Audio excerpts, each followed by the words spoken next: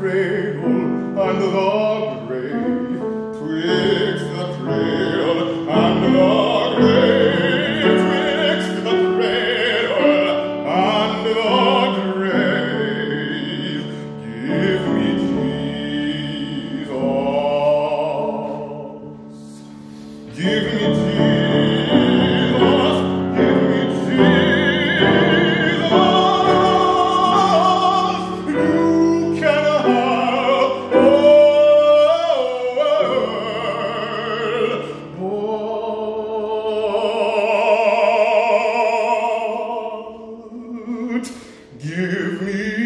Jesus.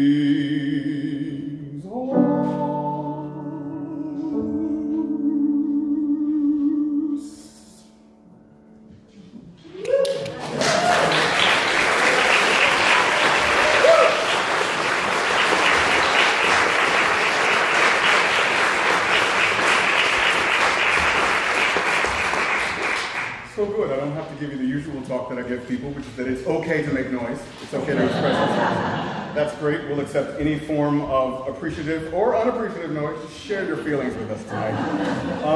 I come from a tradition, from a church tradition, that is founded on the breaking down of boundaries. We were given English, rudimentary, and bits and pieces of the Bible, just enough to keep us enslaved. And we took that and made a whole spiritual tradition that brings everyone in. In my church, and I grew up a preacher's kid, like so many of the people on this program, in my tradition, the boundary between congregation and minister is also dissolved. We are all in this experience together. We're going to have church, or as my people say, church, and I want a dialogue. This is a conversation. So we're already ahead on that point. This first set is divided or shared by Roland Hayes and Paul Robeson. Now, Paul's father was a preacher, and so he ran as far away from that as possible. I sympathize. And yet, I find myself giving concerts in churches so much, so maybe I didn't get too far away from it after all. And Roland, his mother, dearly wanted him to be a preacher, so he was like, I'll be a concert singer. Okay, Roland, all right. Because the spiritual is seminal and central to the Black experience, I've included it, but also I include it because it is the oldest form of American music. Yes, it is formed out of African blood and American soil, but we are here now, and so the spiritual is all of our tradition. I also wanted to show, by putting spirituals right up against Schubert and Verdi, that divisions in genre are as silly as divisions between people. We are here one day after the day that Michael Brown was killed by Ferguson police. And as this is a church service, not only do we gather to remember victory, but we also gather to commemorate the memory of those taken away from us too soon. In that vein, this next song that we do is even more poignant for me because Paul would sing this one when he would go to what was then called the Soviet Union. He was extremely popular in countries like the Soviet Union and Wales and others because he insisted on singing to people in their own language. He was a massive Renaissance man. He was a polyglot. He had a gift for languages, and they loved him in the Soviet Union for singing to him in Russian. And the chorus of this song is translated as, oh, well, in Russian it's "O yesli navyaki tak было," and translated it roughly means, oh, would that life could be this beautiful forever. And when I think of those that are taken from us too soon, out of violence and bigotry, I think to myself, my God, I would love to be able to hold on to the beautiful moments when all these people were still alive.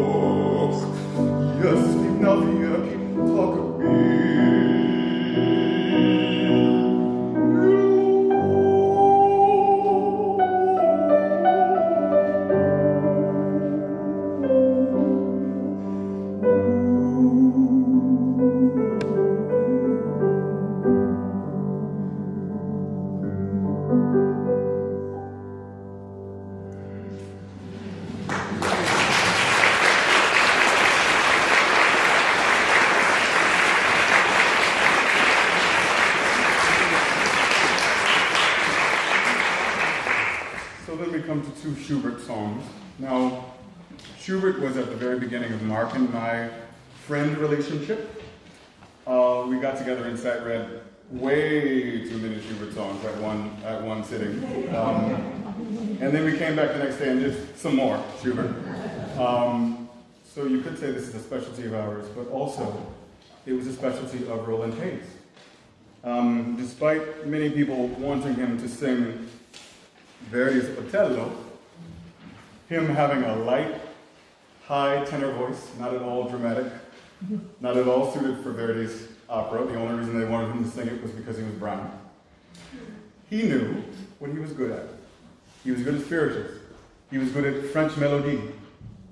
And he was good at Schubert.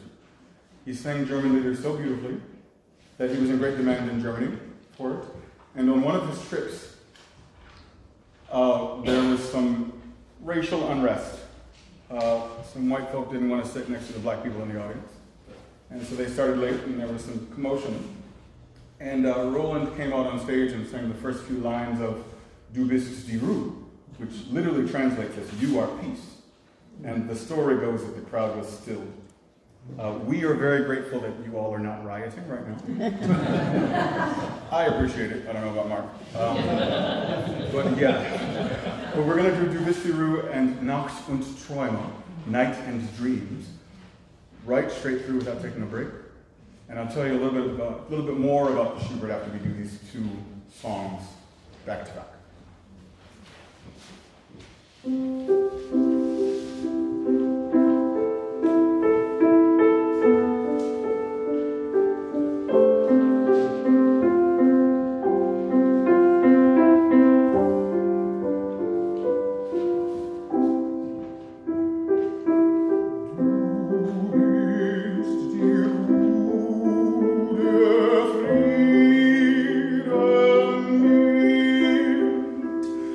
Diese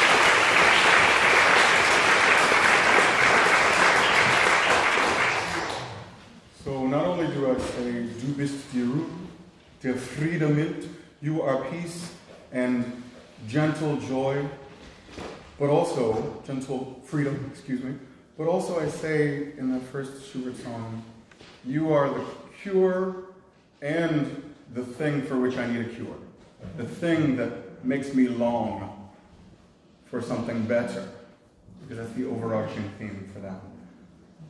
And then the next song says of night and dreams, and in fact of holy dreams. Oh, please come back and stay with me forever. And this is a theme that comes up again and again in spirituals. The first spiritual says, give me Jesus. You can have all the world. Give me Jesus. And the spiritual I'm about to sing for you, Steal Away, says something of a similar sort. But what you need to know about spirituals, and this is something that I learned not only at the feet of my father, the minister, but at the feet of my parents, folklorists and anthropologists. And a fancy $25 word that's ethnomusicologists, which of course means musicologists who study the musical folk traditions, if you will. So they took me all across the lower 48, around age 11 to age 14, to these little one-room black churches, one-room schoolhouse style buildings with a really, really, really, really loud rattling water fountain in one corner. It was a cube that just kind of rose out of a corner, and no instruments, usually no indoor bathroom. And everybody knew the melodies, and a few elders knew the words, and they just made incredible music with these spirituals. And what I learned going with them to all these churches is that Jesus and spirituals is not the Christian high church idea that we've been taught. Jesus in spirituals doesn't even adhere to any of the historical things we know about a man who might or might have not been Jesus. Jesus in spirituals represents peace, freedom, hope. In fact, the hope for something better. Because if you think about it, the slaves did not have any concept of a Middle Eastern carpenter. They just knew that he was a symbol for something better than the life that they had been forced into. So when I sing about Jesus and spirituals, think of it as freedom, as hope, as peace, something truly ecumenical and for all. Steal away, steal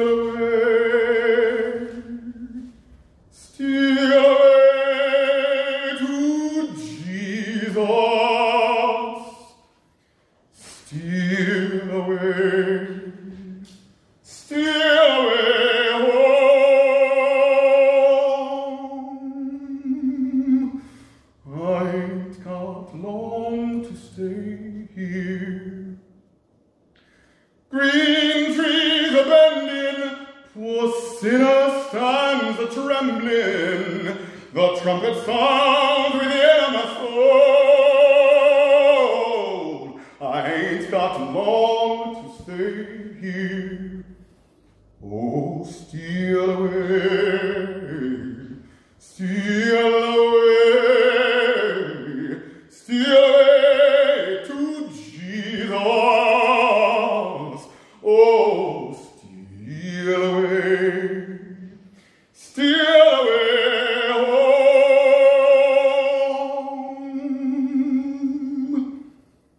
I ain't got long to stay here. My Lord, he calls me by the thunder. The trumpet sounds within my soul. I ain't got long to stay here. Oh, steal away, steal away, steal away to Jesus. Oh, steal away, steal away home. I ain't got long to stay here.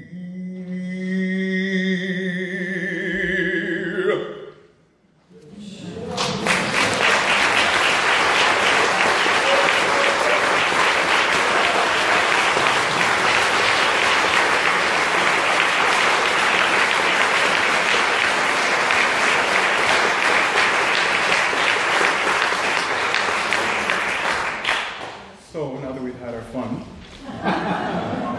now we go to the dark passage, to the dark middle passage of this program. All the church that I've gone to, you start with something to wake you up, or you get into the super, super serious stuff. And as anybody who's been not under a rock for the last, 10, 15, I don't know how many years. One of the hallmarks of our country, besides purple mountains and amber waves of grain, is our ability to whitewash and put under the rug anything that seems unsavory. And as we're seeing now, when you do that, nothing gets solved. It just metastasizes and comes back even worse than before. So these next four pieces are the hard stuff. They are the pieces that I want to remind us all of the things, the horrible things that this country has done and continues to do, so that, God willing, we can stop doing it.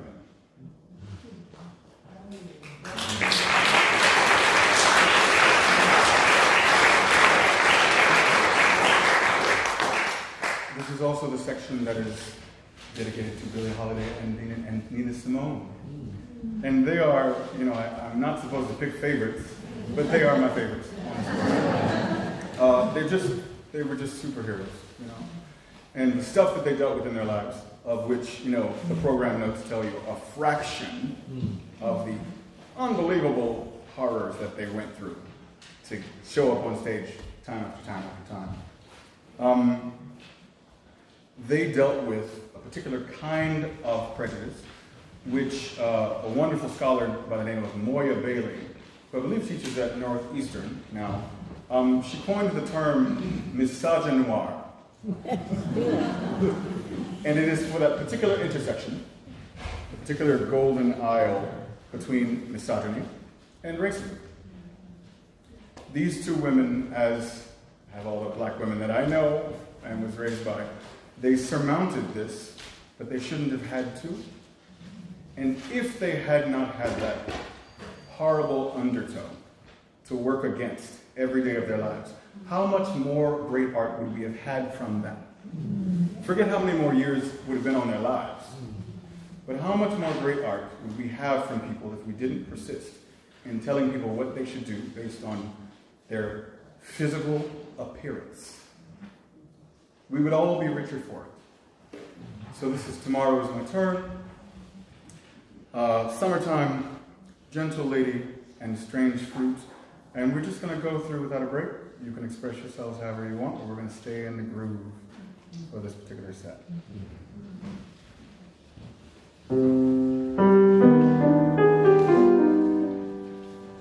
Oh, some may reach for the stars,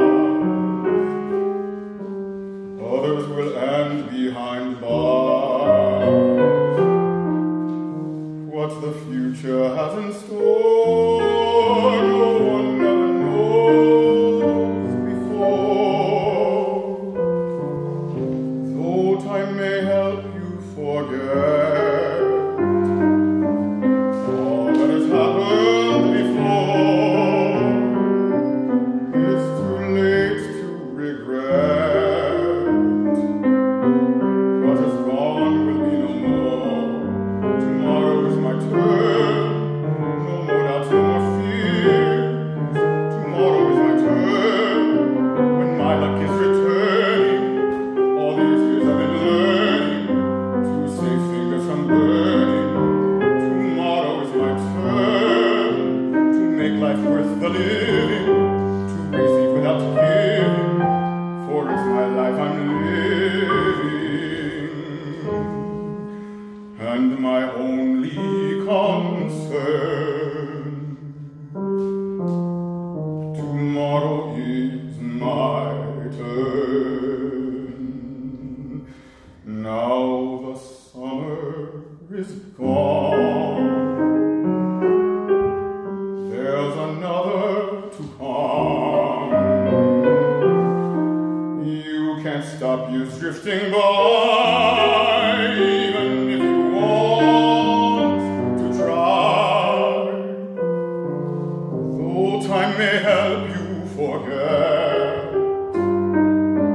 all that has happened before, it's too late to regret. What has gone will be no more. Tomorrow is my turn. No more doubts, no more fears. Tomorrow is my turn. When my luck is returning, all these years I've been learning to save fingers from burning. Tomorrow is my turn to make life worth the living, to receive without giving, for it's my life I'm living, and my only concern. Tomorrow is my turn.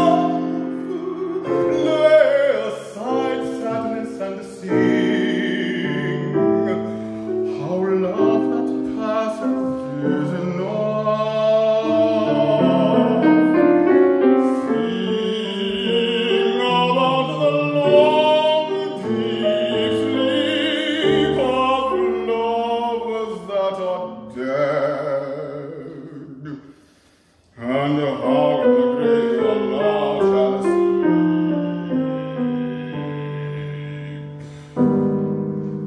Love is a weary now. Love is a weary now.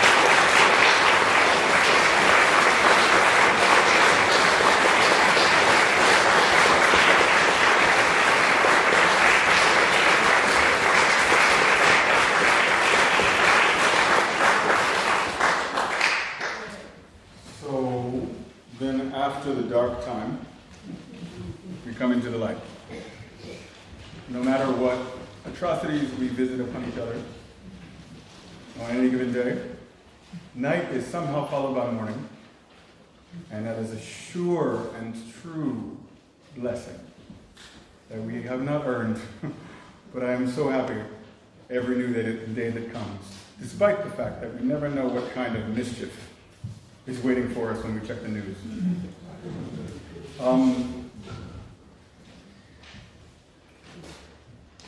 The last name of the 5 folks that this program is built around is perhaps the one that is the least well known. And, you know, we try to do way too much with this program. And one of the other things that we try to do is invoke the spirits of these musicians that are not known as well as they should be, were not appreciated as much as they should have been during their lives, and in fact, in some way represent that dream deferred that Langston Hughes speaks of. But McFerrin is definitely the biggest example of this, because most people only know Bob McFerrin Jr. And he's great, don't get me wrong, and his sister, Sarah, is also great. She's a commercial singer in California, but he didn't come by that by accident. His father and mother, Robert and Sarah, were operatic professionals, and McFerrin Sr. was the first black person to win the Metropolitan Opera auditions. Now, at that time, they were known as the auditions of the air because they were with the radio, And so he won, and then they found out that he was black. So, and because of that, they decided that they weren't ready for him to get the usual prize that was given to the winner, which is usually a sum of money and a debut on the Met Opera stage. So they had to wait, I think a couple of years later, Marian Anderson was the first. And in an unusual instance in American history of people being more comfortable with a woman going first. Man, I really wish we could keep that role going somehow, but I don't know. But so they sent him off to Europe to make his career, and he did. They loved him there, especially in Italy, because he sang Verdi beautifully. And then later, when he came back to the States and settled in California, he became the singing voice for Sidney Poitier and the first movie version of Porgy and Bess. So there's another connection to earlier in the program. And one note about that song from Porgy and Bess, Summertime. We put it in the dark section, even though it is the only song in the dark section in a major key. And it is the only one usually that people already know. And people, we've done this program a few times over the last 4 years. And that is the one in that section that everybody goes, oh yeah, I know this, this is cool. But the reason I put it in the dark section is because the lyrics are pretty offensive. Forget the whole sexism of your daddy's rich and your mama's good looking. But also, I don't sing daddy and mammy. Because mammy was the name they gave the black women that they forced to raise the slaves' children. I sing daddy and mommy because I like this song, but I don't like that word in that context. They talk about the cotton being high. I don't really think I need to explain that. That is why that song is in the dark part of the program. But when we come into the light section, the section we're in now, we get one of the arias that McFerrin Sr. made his own from La Traviata. And it is a father's scheming attempt to welcome home a prodigal son. And, I love singing in Italian because everything sounds cooler. Even the conniving bits. And I say in the recit before this aria starts, oh, my son, oh, figlio mio. Oh, how much you suffer, how much you cry, oh, soffri, oh, pianto. Tergere il pianto, dry your tears. Ritorno di tuo padre, return to your father. And then I say, pride is vain. But of course, in Italian, it is orgoglio e vanto.